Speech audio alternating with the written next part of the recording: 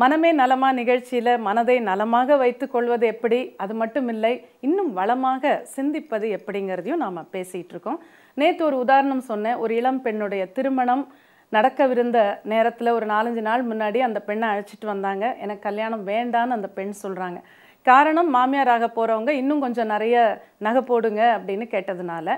இதை இவங்க மாப்பிள்ளையாக போகிறவர்கிட்ட கேட்டபோது எனக்கு தெரியாது, எங்கள் அம்மா கேட்டிருப்பாங்க அப்படின்னு சொல்லிட்டாரு. இதுதான் இந்த பெண்ணுடைய மிகப்பெரிய வருத்தம். இந்த சூழ்நிலையில் இப்போ இந்த பெண்ணுக்கு நம்ம எவ்வளோ ஆறுதல் சொன்னாலும் அந்த திருமணத்தில் அவங்க மனம் ஈடுபட மறுக்குது. இப்போ இதை என்ன புரிஞ்சுக்கணுன்னா, மாப்பிள்ளை வீட்லேயும் சரி பெண் வீட்லேயும் சரி ஒரு திருமணம், அதுவும் ஒரு அரேஞ்ச்ட் மேரேஜ்னு வரும்போது 2 பேரை நம்ம ஒன்றா சேர்க்குறோம் அப்படின்னா எந்தவித மனக்கசப்பும் இல்லாமல் எல்லாரும் இணைந்து சந்தோஷமாக அதை செய்தாதான் அந்த திருமண உறவு நல்லா இருக்க முடியும். இப்போ போய் இன்னும் கொஞ்சம் நகை வேணும், இன்னும் கொஞ்சம் பணம் வேணும் அப்படின்லாம் கேட்டுட்டு அதன் பிறகு அந்த பெண் நம்ம வீட்டில் வாழணும், அன்பாக இருக்கணும், நமக்கு சமைச்சு கொடுக்கணும், நம்ம பிள்ளையோட சந்தோஷமாக இருக்கணும், குழந்தைகள் பெற்று கொடுக்கணும் அப்படின்னு எதிர்பார்க்கும்போது அந்த மனம் எப்படி அதை செய்ய முடியும்?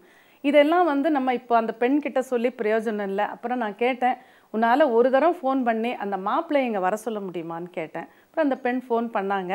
அவரும் வரேன்னு ஒத்துக்கிட்டு அப்புறம் அடுத்த நாள் அவரை அழைச்சிட்டு வந்தாங்க. இதுதான் இங்கே விஷயத்தில் ஒரு பெரிய ப்ளஸ் பாயிண்ட் என்னென்னா, அவர் நேரடியாக வந்தார். அப்போ அவர்கிட்ட நான் கேட்டேன், நீங்கள் என்ன பண்ணிகிட்ருக்கீங்க, என்ன பேக்ரவுண்ட்னா? அவர் நல்ல ஐடி கம்பெனியில் வேலை பார்க்குறார், நல்ல சம்பளம் இருக்குது, சொத்து இருக்குது, எல்லாமே இருக்குது அவங்களுக்கு. அப்போ தான் நான் அவர்கிட்ட கேட்டேன், உங்ககிட்ட எல்லாமே இருக்குது, மனைவியாக வர்ற இந்த பெண்ணை சந்தோஷமாக வச்சுக்கிற அளவுக்கு உங்களுக்கு வருமானம், திறமை எல்லாமே இருக்கா இல்லையான்னு கேட்டபோது அவர் கொஞ்ச நேரம் அப்படியே பார்த்துட்டு, நிச்சயமாக என்னால் முடியும் மேடம் அப்படின்னு சொன்னார். இப்போ எல்லாமே உங்ககிட்ட இருக்குது, எல்லாம் உங்களால் முடியுங்கும்போது அந்த பெண் கொண்டு வர போகிற இன்னொரு 30-40 சவரன் கண்டிப்பாக உங்களுக்கு தேவையா அப்படின்னு கேட்டேன். அதனால் அவங்களுக்கு எவ்வளோ மன வருத்தம், எப்படி உங்களோட இணக்கமாக வாழ முடியும், அதை பற்றி நீங்கள் யோசிச்சிங்களா அப்படின்னு கேட்டபோது அவருக்கு அதனோட சீரியஸ்னஸே புரியல. ஏதோ எங்கள் அம்மா கேட்டாங்க அப்படின்னு சொல்லிட்டார்.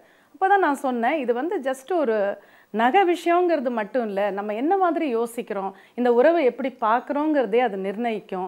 ஒரு உறவை, ஒரு முக்கியமான உறவு, வாழ்க்கையில் மிக மிக முக்கியமான உறவு திருமணம் அப்படிங்கிறது, அதை துவங்க போகிற நேரத்தில் இந்த மாதிரி மனக்கசப்பு இருக்கலாமா?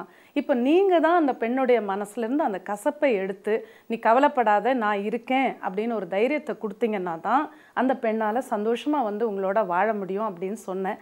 அவரும் புரிஞ்சுக்கிட்டார். அவர் மேலேயும் ஒன்றும் பெரிய தப்பு இல்லை, பெற்றோர்களுடைய தவறுன்னு சொல்லலாம். பட் அதை இவரால் நிறுத்த முடியாத ஒரு நிலை, இவர் அதை பற்றி கேட்காத ஒரு நிலை தான் இங்கே குறை. புரிஞ்சுக்கிட்டாரு. அதுக்கப்புறம் தன்னுடைய பெற்றோர்கள்கிட்ட சொல்லி, இதெல்லாம் எதுவுமே கேட்காதீங்க, நமக்கு பெண்ணை பிடிச்சிருக்குன்னு நம்ம கல்யாணம் பண்ணிக்கிறோம், அவங்க என்ன கொடுக்குறாங்களோ என்ன போடுறாங்களோ அதை பற்றி கவலை இல்லை, நமக்கு அந்த பெண் தான் முக்கியம் அப்படிங்கிறத இவர் தைரியமாக போய் சொல்லி, அதன் பிறகுதான் அந்த பெண் அந்த திருமணத்திற்கே சம்மதிச்சு நல்லபடியாக திருமணம் முடிஞ்சுது. அதனால் திருமணம் அப்படின்னு வரும்போது எப்படியோ அடிச்சு பிடிச்சி பண்ணணும்னு நினைக்கிறதுல அர்த்தமே கிடையாது.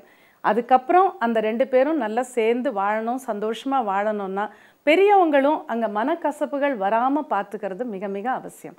மனதை வளமாக சிந்திக்க விட்டோமானால் இது நிச்சயமாக முடியும்.